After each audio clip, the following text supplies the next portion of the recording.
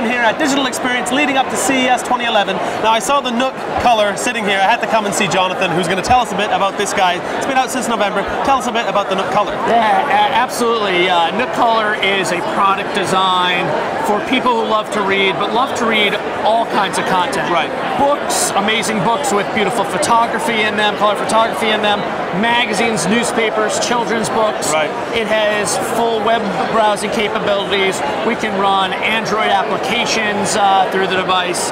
But it's really intended to be a product for people who love to read. Yeah, because I mean, e-ink, for all its benefits, doesn't really give you that full magazine experience. You can get, you can get a newspaper article, just pure text. You can get some grayscale images, and they look good. But it's not that full reading experience. I see you've got a bunch of magazines sitting here already. Yeah. National Geographic, probably a really good example. Yeah, National Geographic's a great example. We have over 90 magazines available where you can subscribe or buy a single copy. Right. We have a handful, 24 newspapers available where you can subscribe or buy a single copy. And the experience is amazing. You can see color really brings to life the equity of these magazines. Yeah, absolutely. And you can see the vibrant color. The LCD display is just absolutely gorgeous. Yeah, for sure. For these magazines. We have the full magazine experience here. You can navigate through page by page. We have an amazing slider experience where you can get to the page you want to get to. You see an incredible image or something that you want to hone in on, like a spectacular photo. And this is one of those classic photos. Full pinch and zoom capabilities, no degradation of the quality of those images. Now, I understand that you guys have your own software developer kit that will actually allow people to develop their own application. Like a developer will create an application specific to the Nook color. We announced that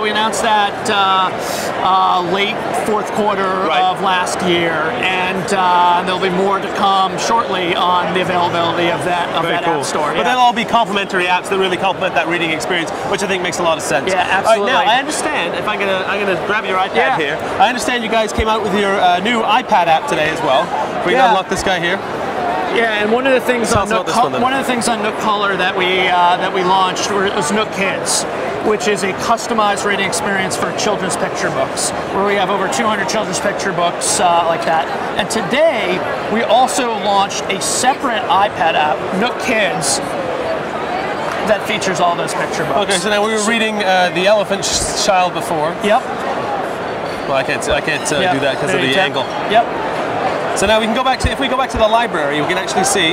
Yeah, so the library will highlight all the children's books that are available. This is just a subset and a sample of all the books. So it's really focused on children's picture books, bringing reading to life. There's a parent section, so you can have parental controls over the library, what your children are reading, and sort of control the buying, because you don't want a child let loose and doing that on their own. So a parent really wants to be able to monitor that and care about the reading. And it also opens up the chance to have discussions about what the kids have been reading too, which is a good thing, right? Absolutely. But we have amazing books like, classics like Go Dog Go, Fancy Nancy, Curious George, Macy.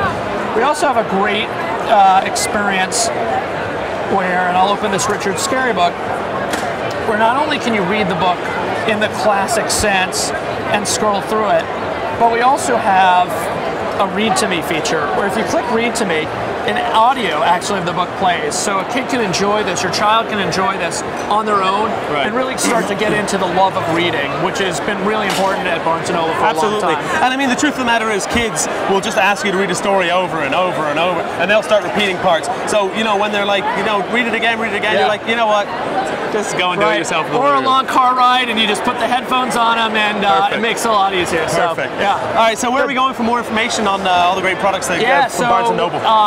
Feel free, anyone can come into any of our stores, and a bookseller can help them with any of our digital products, or go to BN or Nook.com. Okay, very cool.